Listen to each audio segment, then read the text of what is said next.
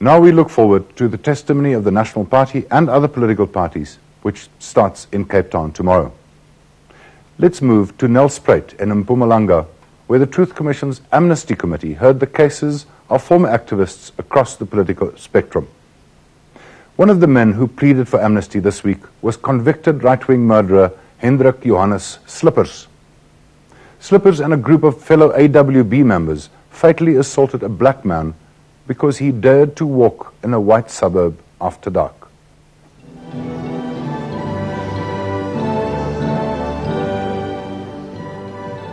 The political changes that took place in South Africa in 1990 had left Hendrik Slippers so disillusioned that he decided to join the Afrikaner Weerstandsbeweging.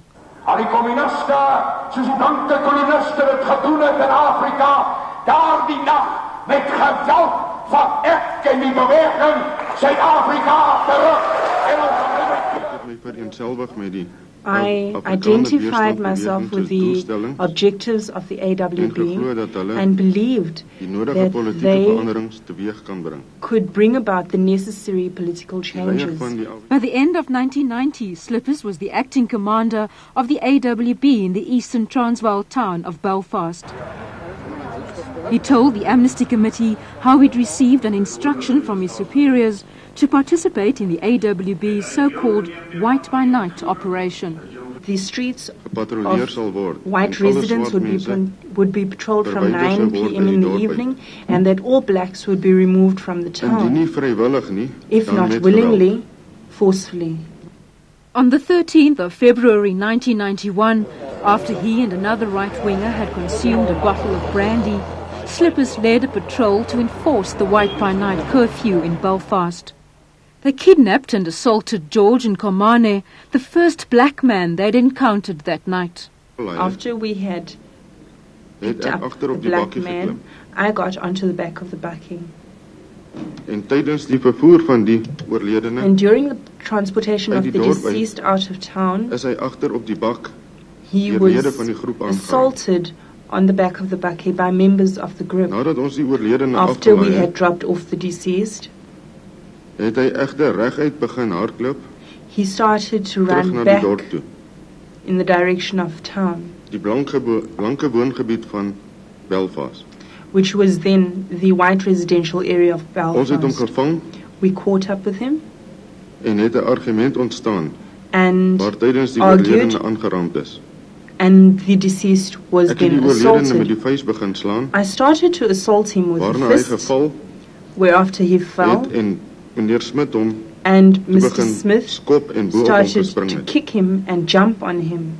No, there was no racial hatred involved because I did not know the person. It was on instruction of the AWB, and I was executing an instruction. That is why this incident took place. You were there, we are not there. We are looking at the post-mortem report. It says the deceased was not just assaulted, but was brutally assaulted. You agree with that? Volgens my het dit nie so erg gelyk op daai stadium. As far as I'm concerned, it didn't seem that bad at the time. If your attitude is that the deceased was not brutally assaulted, and your attitude is that you did not and could not foresee that he would die, why do you want amnesty? Slippers also told the committee that he'd lost his wife just weeks after the White by Night murder. She died in a road accident involving a black motorist. I hope that the community, especially the family of the deceased, can forgive me for what I did to them. The same way I forgave the black man who took my wife away from me. Slippers claims he now understands the importance of racial harmony, but says he feels betrayed by his beloved organization, the AWB, and his leader, Eugene Terblanche.